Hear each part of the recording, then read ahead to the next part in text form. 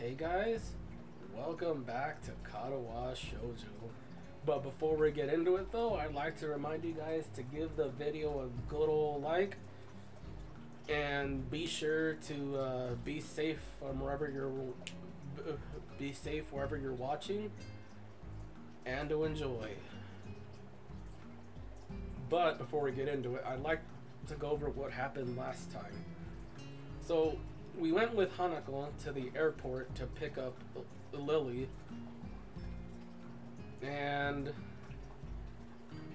it was nice to see her again, and the boy he saw put the moves on Lily. Hopefully she reciprocates the boy's feelings. But that said, let's get into it. Thankful for the quick interception from Lily, I take a quick gander around the station. Aside from the train platform, all but deserted, the morning dew sitting on the empty benches. I guess no one else was masochistic enough to brave the very early morning.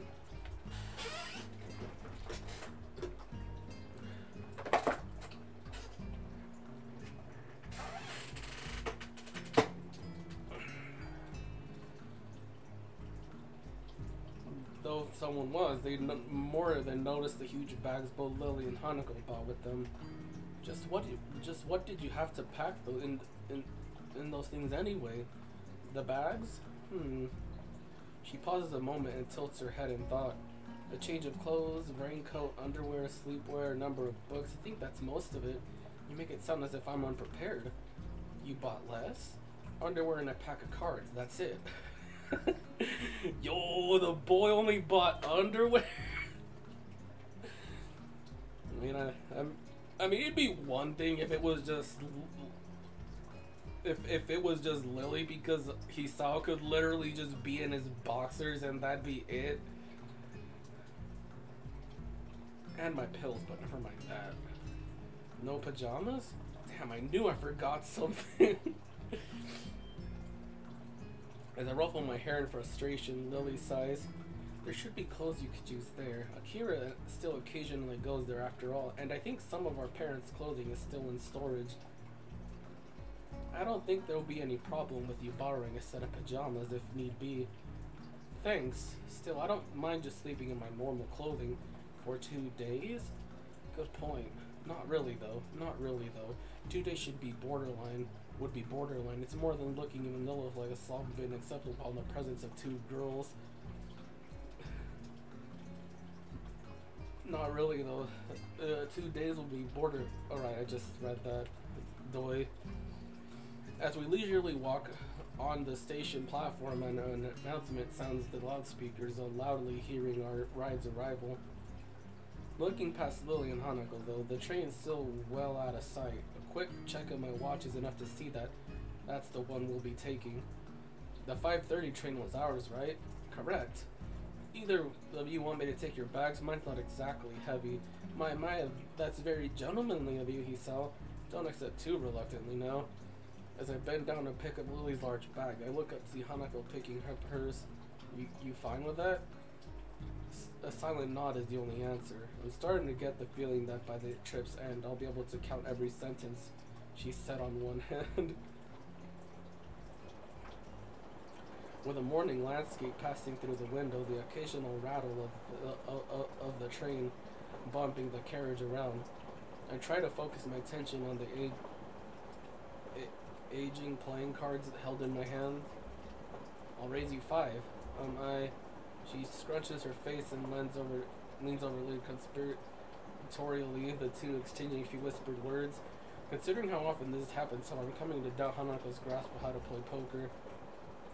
It doesn't seem to disturb Lily reading, though. Her hands are flitting over each page with only occasional corrections about the trains bumping and rocking. My collection of chess pieces that we've been using chips have started growing anyway, so it doesn't really bother me. Looking around us, our carriage is almost empty as the station platform we'd waited the train itself on. Only a handful of people can be seen, looking mostly like tourists and couples on holiday.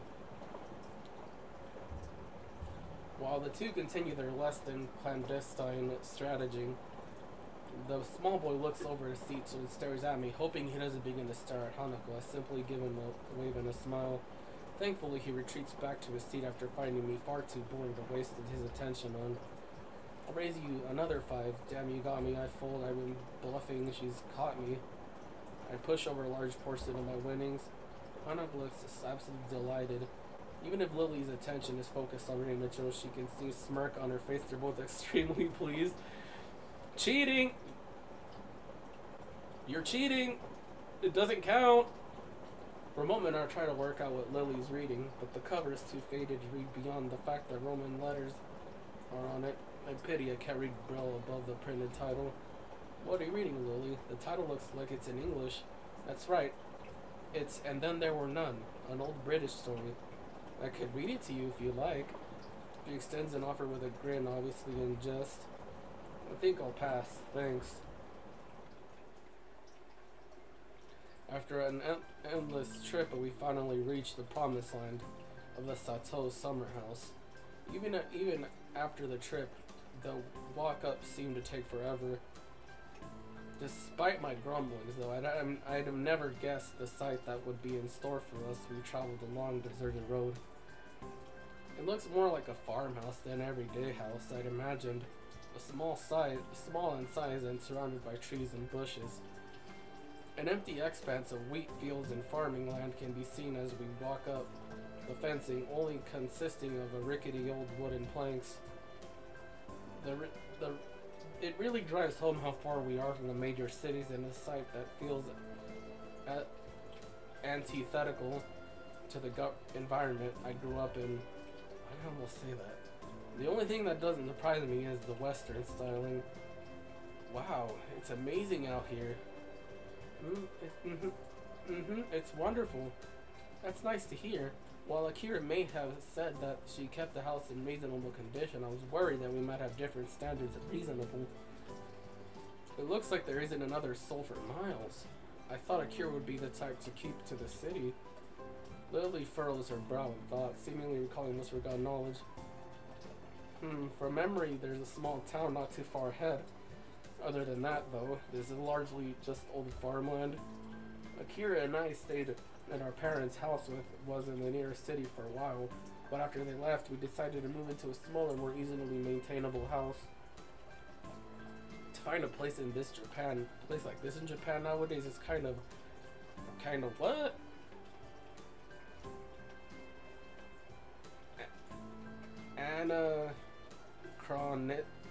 Anachronistic. Well, this town does have quite a bit of history. I looked down on the street one last time before getting back on the task at hand. Shall we go in then? I'm parched. It was a long walk to get here. Lily gives an enthusiastic nod. The three of us lugging our bags into the house. As soon as we set foot inside, Hanako and I started looking around, taking in every detail of where I was staying for the next few days. After the artifacts of another person's life stopped amid motion around the house, such as the television guide lying beside the counter it was on, and pans of the adjoining kitchen still sitting on the stove. It's a strange feeling, really, as if we're stepping into Akira's life for a brief moment, before leaving in a couple of days as we'd come. Of course, there are more mundane reality that she hasn't cleaned up herself that well. Where should we put our bags? I'll show Hanako her bedroom. You can put yours here if you'd like. You mean I don't have the same bedroom as you two?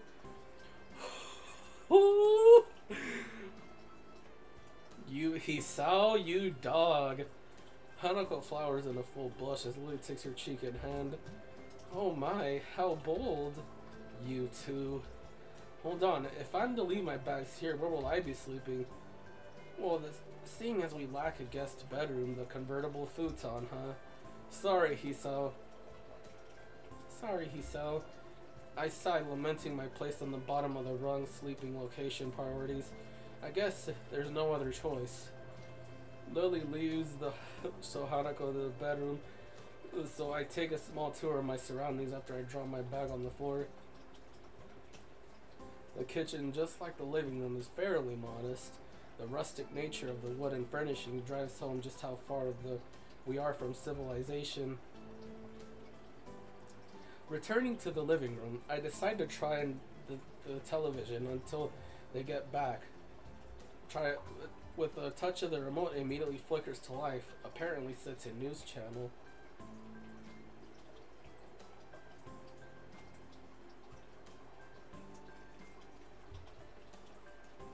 Returning to the living room, I decide to try out the television until they get back. With a touch of the remote, it flickers to life and apparently set to a news channel. Almost flopping down from exhaustion rather than sitting, I lay back and watch, and watch, and watch.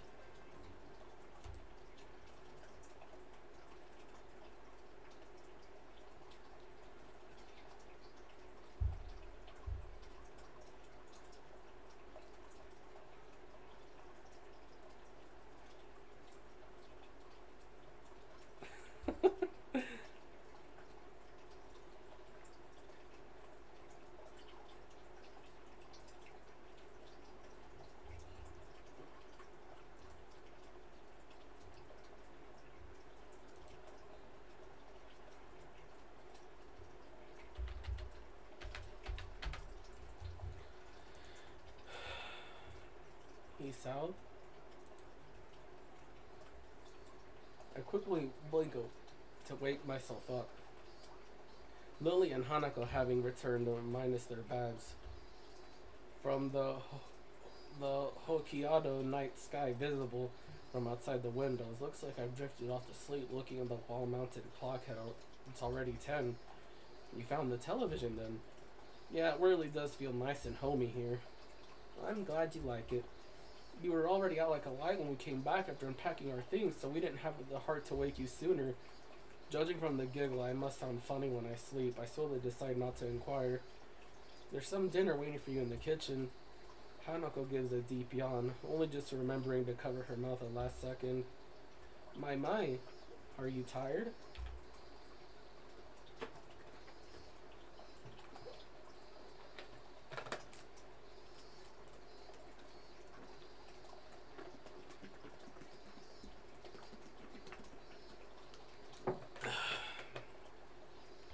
Rubbing my eyes. Shit. There we go. I forgot I have to... It's been a while since I last recorded this, and I kind of forgot that...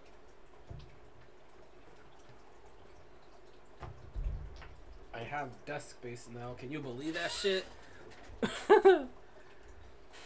Is he still sleeping? I think so. I'm not. I am, however, incredibly tired. It's getting late in the morning. I know that. He likely stayed up to watch television. I could hear it in our bedroom only because I couldn't get sleep. Should we wake him? Don't do that, Hanako, please. No, we should leave him. I doubt he'd want to be waking us so early if we didn't get much sleep during the night. Thank you, Lily. Besides, he sounds so peaceful, it'd be a shame to wake him when he's like this. Keep a straight face, Isawa. It's nice she cares so much, though. Hanako, could you go to the fridge and fish out what's needed to make lunch? Alright, just a little vegetables and rice.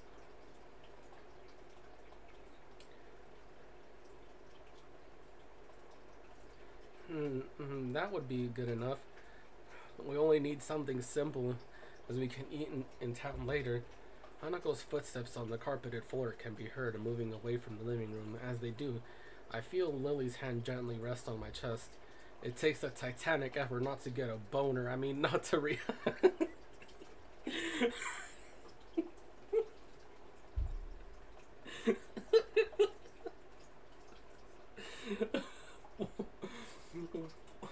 Why did I say that? You know, joke. I had to fit a joke somewhere, so it's good that I did it here of all fucking places. It takes a titanic effort not to react, but something about her makes me think she knows I'm awake. A long silence passes.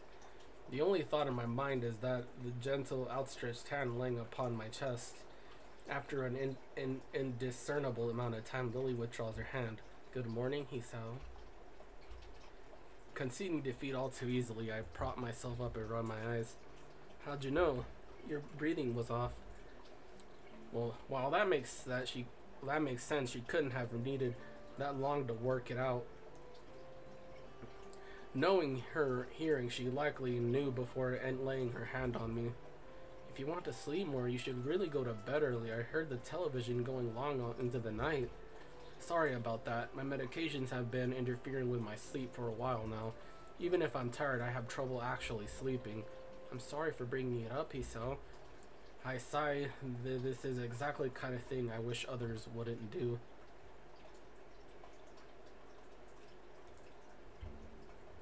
Come on, you worry about me more often than I do at times. It just means I have to sleep a bit longer, that's all. But still, I'd say it's absolutely fine, but I guess that wouldn't have a lot of meaning for you.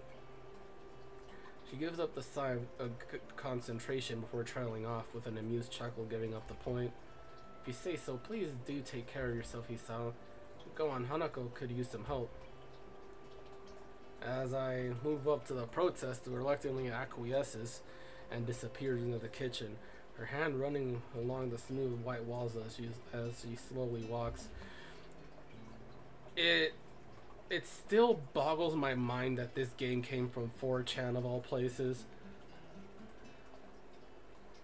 For a while, I sit and watch television in the attempt to make myself wake myself a little more, but it's futile. I didn't have anything better to do, so I follow Lily's lead.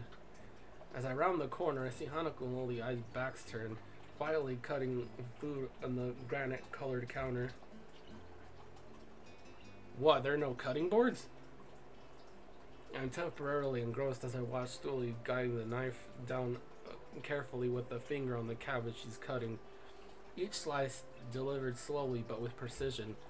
She seems a little slow, but considering what she can't see what she's doing, it's small wonder she can cook at all, let alone both her and Hanako.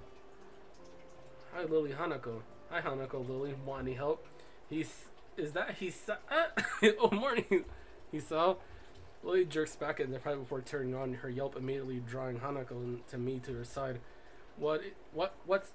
A small trickle of scarlet falls down on the pale fingertip, the knife having cut just deep enough to draw blood.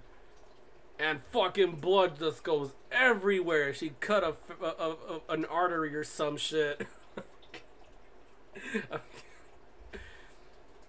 With the television sound masking my footsteps, she must not have noticed me coming. To compensate for having to use the touch to guide everything she's during cooking, she must need to pay extra attention. Lily! Don't worry, Hanako, it's just a small wound. Not realizing that blood has literally covered her entire hand.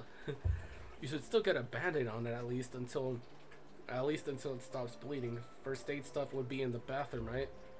I think so. Will you be okay, Hanako? I frown a little how little heed she's pinged herself as Hanako gives a quick, almost automatic nod. It's fine, I can keep making lunch. An awkward silence reigns as I see the bottle antiseptic, the box of band-aids on the side of the sink, Lily's finger held out for me to treat. The lid of the bottle comes off with the minimum resistance, and a small ball of cotton soak liquid stains a pale green. Okay, hold still, this will probably hurt a bit. She gives a small nod as I take her head off and steady it with the tenderness I can muster. I gently bring the dampened wad into the smaller line. Ah! What? I barely touched it. Sorry. Don't be a bitch! I give a slight in both at her reaction to settle my nerves. Her pain tolerance is startlingly low. I would tell you to man up, but I can't really do that. She gives a small giggle. I take advantage of her momentary distraction and gently press the cotton against her finger a few times. Thankfully, it's enough to do the job. We both settle somewhat as I bring the band-aid over the tip of her finger, covering the wound while making sure not to get it stuck to her fingernail. There, finished. You can move now. Taking her hand from mine, she gently clasps it in the other. Thank you. It's no problem. It's the least I can do after causing you to hurt yourself after all. She lowers her hand in slight apology, absentmindedly rubbing her hand in what seems to be embarrassment. Do it, Isao. Make that move. No, I'm kidding. That's actually pretty. I really don't mind.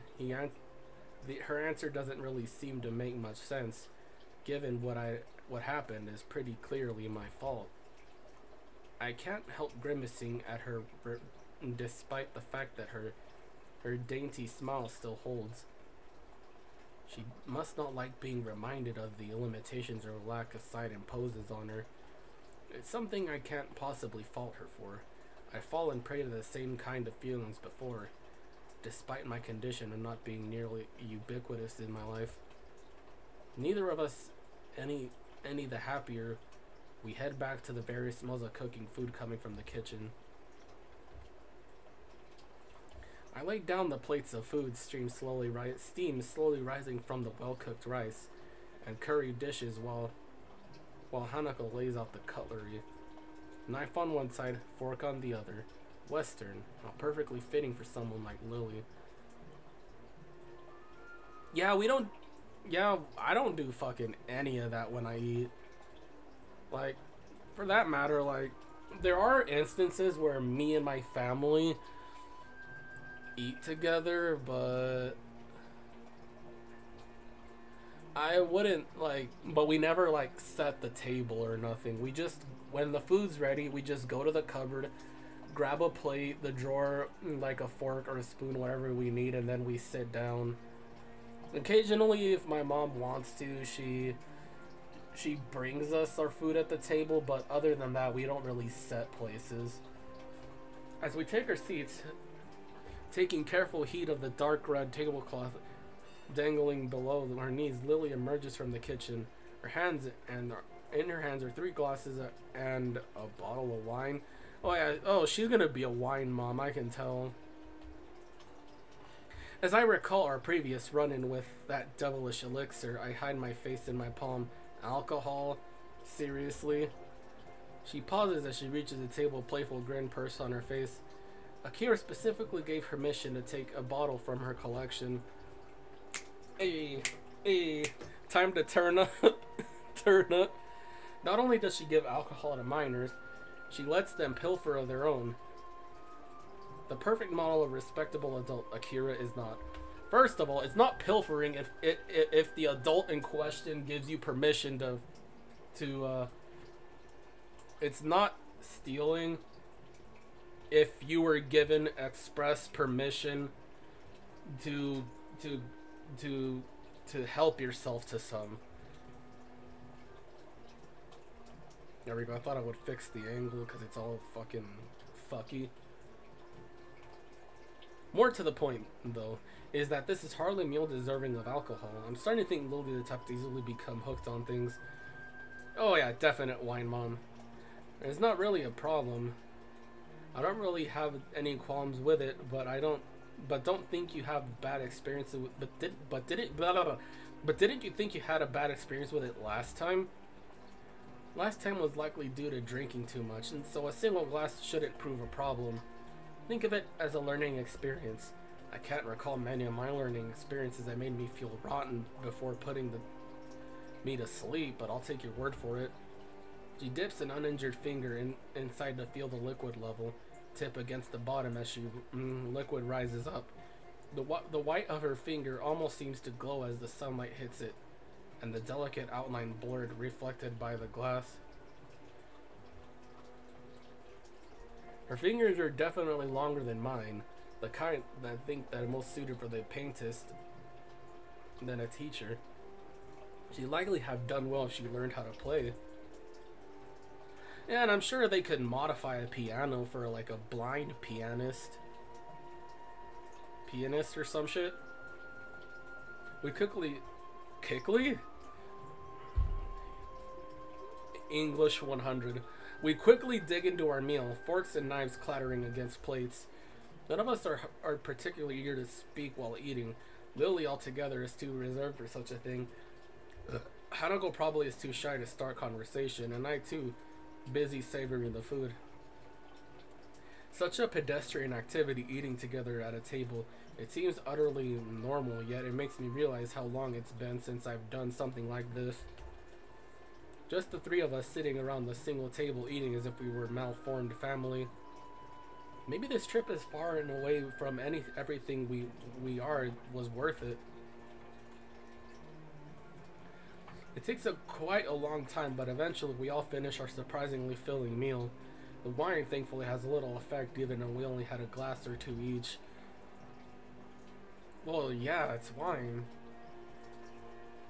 Well, I mean, I'm sure that there are some wines with higher pH levels, but it's not really meant to get you fucked up. It's more like something to have to take the edge off. Then again, I can't exactly say for sure because I'm a filthy beer drinker, so yeah. I slumped back into the seat, rubbing my stomach contentedly. I'm stuffed. Lily pats her mouth with a napkin twice, only twice, with evenly timed intervals in between. It's hard to tell someone how she acts as well as trained routine or well-rehearsed act. I think it must be well. Did you like it, Hanako? It was nice. Now that we're all fed, shall we be off? Off where? You two weren't privy to the discussion between Hanako. You weren't privy with me between Hanako. Blah, blah, blah, blah, blah. You weren't privy to the discussion between Hanako and me earlier. I get the impression that she's having a subtle dig at my sleeping in. We're going to the town nearby. I guess I should have expected two girls to take holiday as an excuse to go shopping, no matter where on the planet they may be. I am interested to see more around the north, though, so this can only be a good thing. Sounds good. How long is the walk then? It's supposed to be around a mile. It's a mile to a mile and a half. Nearby, huh? Great. Just great.